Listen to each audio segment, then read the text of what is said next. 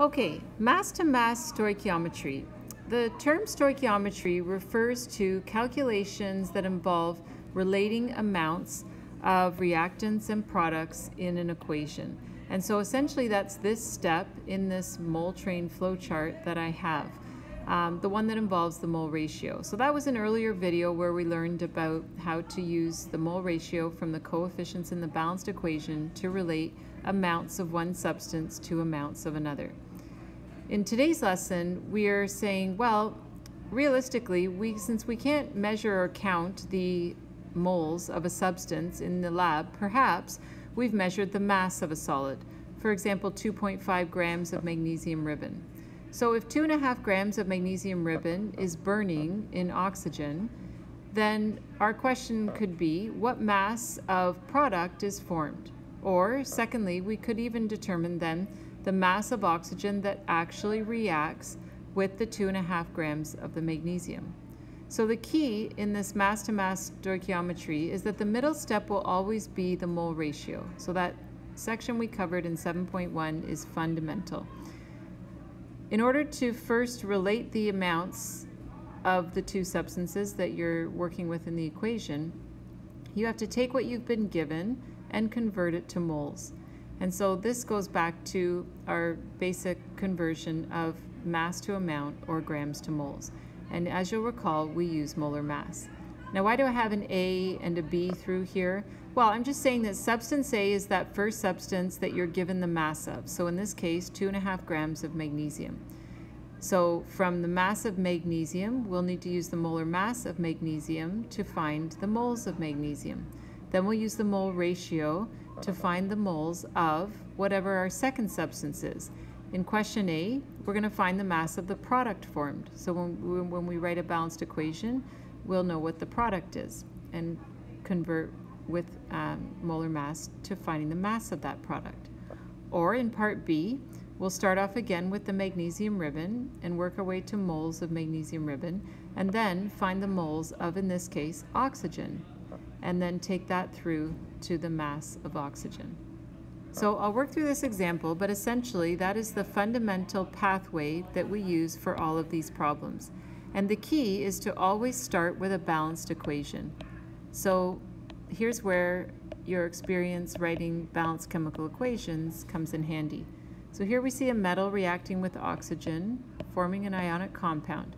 Recall that I've crossed charges down, right? +2 and -2 here, and reduce those charges in order to get the formula of magnesium oxide. Initially in balancing, the magnesium looks fine, but I need to put a 2 here to have 2 oxygens on the right side, matching the 2 on the left. And now, having placed that 2 times 1 magnesium means I better come over here and put a 2. And so the coefficients in this balanced equation are 2, 1, 2. And that's essential for doing the second step here, the mole ratio step. Okay, so if we were to write out how we're planning to approach this, then we should list the given underneath the substance that it's been given about. So here we see 2.5 grams of magnesium ribbon. So I scan the equation for the formula of magnesium ribbon. Here it is. I find it in the first reactant.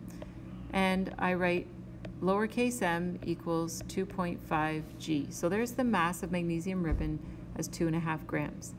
Now, it says that it's reacting with excess oxygen. So the point here is that there is more oxygen than we need to react all of that magnesium. And if it's burning in air, our air has a plentiful supply. Now, here's our product. Well, in part A, we're being asked to find the mass of the product formed. So the product is specifically magnesium oxide, so I'm looking for the number of grams or the mass of magnesium oxide. So here's where factor label makes a super concise solution. So I write what I'm looking for on the left side, which is the mass of the magnesium oxide. So in terms of the flow chart, I'm way over here. I'm really, if I wrote this out for you, really finding the mass of magnesium oxide, and I'm going to start with the mass of magnesium that I was given. So I'm going to convert that to the moles of magnesium, and then I'll convert that to the moles of magnesium oxide, and then use molar mass to get to the mass of MgO. So I'll start with the 2.5 grams of magnesium, and using factor label, drop my grams of magnesium unit down here. I know I'm going to moles, so this is setting up using the molar mass of magnesium. So in 1 mole, if I check out my periodic table, 24.31 grams of magnesium for 1 mole. I'm not going to pull out my calculator yet. I'm going to keep going with factor label, carrying down the unit of moles of magnesium. And here's where the mole ratio step comes in, because now I'm going to go from moles of magnesium to moles of MgO. I'm going to switch colors here because I want it to stand out that I'm using the coefficients at this point in the balanced equation. So 2 moles of magnesium here to 2 moles of MgO. So it turns out that ratio in lowest terms is 1 to 1, but I'm using the coefficients as they're written in the balanced equation. At this point, if I'm keeping track of my units, grams of magnesium cancels, moles of magnesium cancel, and so I'm continuing on to eventually finish with the grams of magnesium oxide. So I'm going from moles of magnesium oxide to grams of magnesium oxide. So 1 mole of magnesium oxide contains, and that's where you need to determine your molar mass of magnesium oxide. So we come up with 40.31 grams of MgO. And I can finish canceling my units here, and you'll notice that the unit I'm left with is exactly the unit of the quantity I was looking for.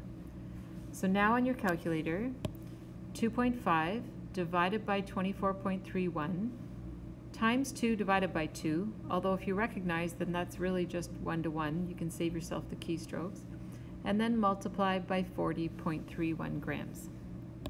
And so we compute the final answer, coming up with 4.1 grams of MgO.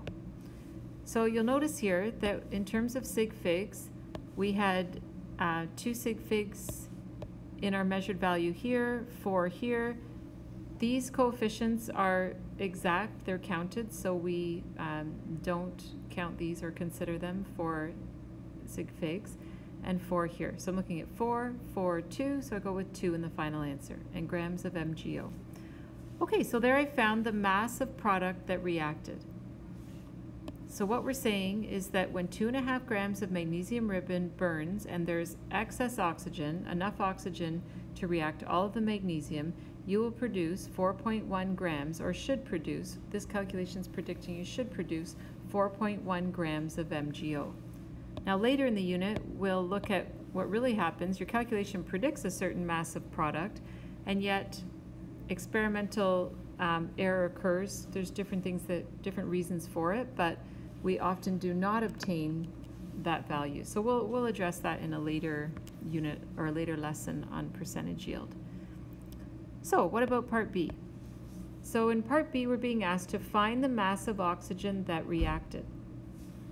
You need to be thinking here, just because they're asking for the mass of oxygen, if you go back into the question, notice that it says excess, you might be thinking, well, the mass of oxygen, it told us there was excess, so that's all there is to it. But think about what it means to say the mass of oxygen that reacted. There is a specific mass of oxygen that reacted. Definitely there was leftover oxygen. There was lots of oxygen in the air available. But what mass of oxygen actually reacted with this 2.5 grams? And here's where we can then use our flow chart with the idea that we can start with the mass of magnesium, find the moles of magnesium, and then use the mole ratio to find the moles of oxygen gas, and then use molar mass to find the grams of oxygen gas, or the mass. And so it's this idea of, again, starting with the balanced equation and indicating what is required and given in the question.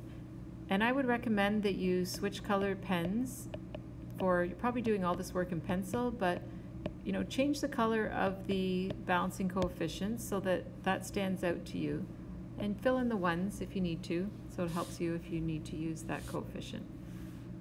Okay, so again, we've been given the 2.5 grams of magnesium, and now we're looking to find the mass of the oxygen gas that actually reacted. Now, does it make sense to you that taking our 4.1 grams of MgO that we found to be produced, does it make sense that that mass should work back to be the same answer? So what I'm saying is, if we start with the 2.5 grams of magnesium and work it all the way through to the mass of oxygen, should we be getting the same answer as if we started with the 4.1 grams of MgO and worked our way towards the mass of oxygen? Well, remember, in order to obtain this mass of product, we use this mass. And we're saying that this is the mass that this mole ratio predicts should be formed. So we incorporated molar mass to help us there, but essentially we're following the coefficients in the balanced equation to determine the moles of each that are reacting and being produced.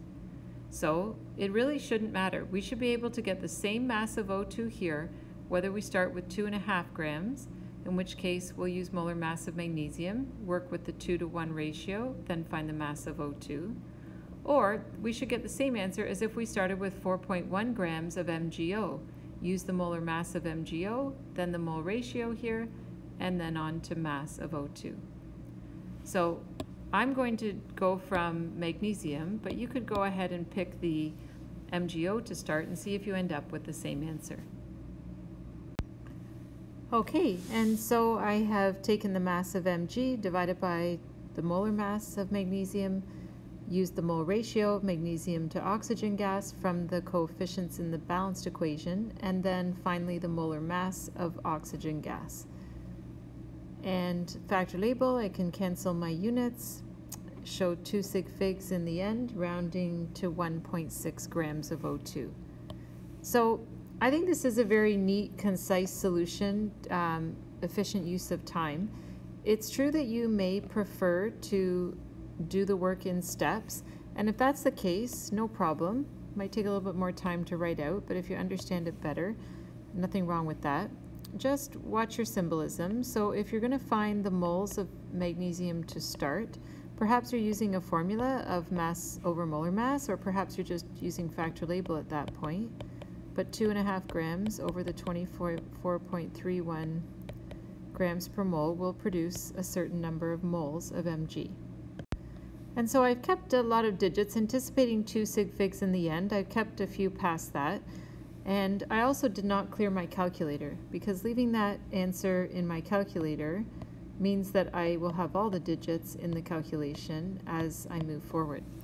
And so in the second step, I'm finding the moles of O2, following the mole ratio as provided in the balanced equation. And then finally, I will need to do my third step, so calculate the mass of O2 using the molar mass of oxygen. And so you can see I've done the 3 steps. So this would have been the first step here, second step here, and third step here. And every time on the left side, I show you what it is that I'm about to calculate, and the units that I come up with correspond to that symbol. And finally then, I have 1.6 grams of O2 reacted just like I did in the factor label method. And so by the way, in step number 3 here, you could have used the formula. If you're using formulas, then you could have used moles times molar mass, and that would have set up your calculation just the same. So finishing with 1.6 grams of O2. So it's your choice whether you string all the conversion factors together and write the solution out like I did here, or whether you break it into steps. Make sure that you start with a balanced equation, and I'll just look to bring that down. Make sure that you start with a balanced equation and that you list what's been given and what you're trying to find to help organize the problem. Okay, there's a second short video on the concept of stoichiometric amounts, so I encourage you to check that out.